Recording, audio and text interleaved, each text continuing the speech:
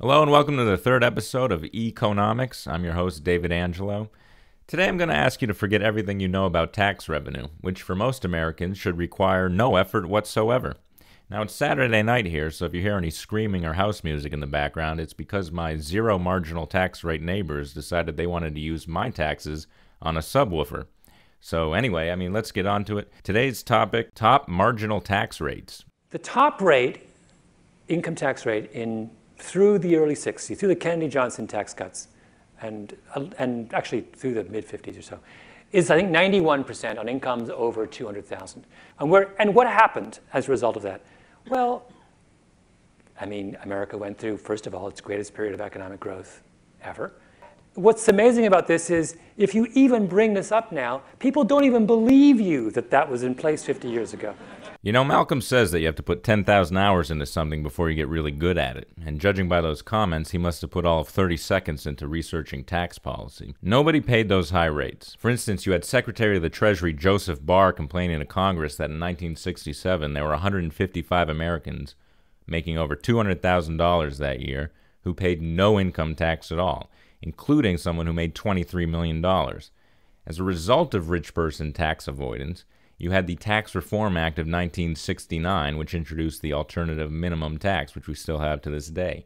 And that was signed by Richard Nixon, who the following year made $200,000 as president, which put him in the 70% tax bracket.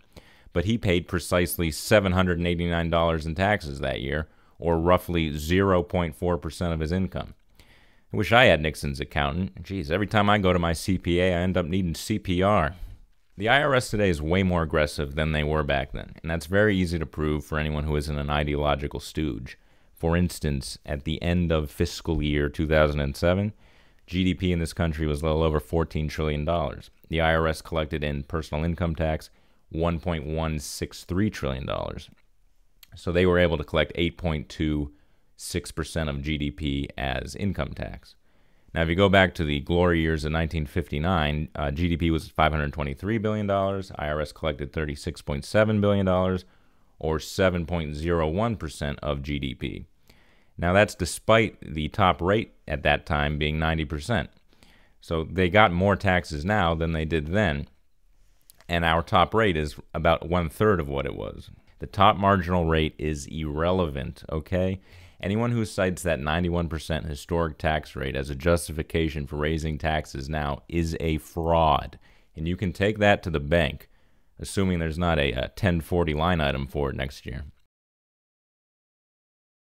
To demonstrate what raising taxes on the rich will do, let's just look to Barack Obama's own 2013 budget. Now, in that, on page 245, he estimates that the debt this year will increase by $1.2 trillion, which we'll say is this, okay?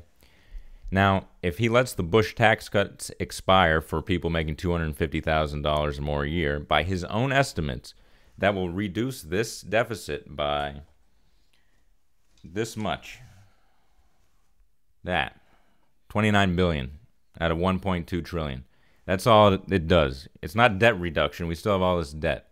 But this is it. This is why we're practically at civil war with the whole country here. Basically, we're screwed. So what I'm going to do is just take this money and go buy drugs from my neighbor. I'll see you next week.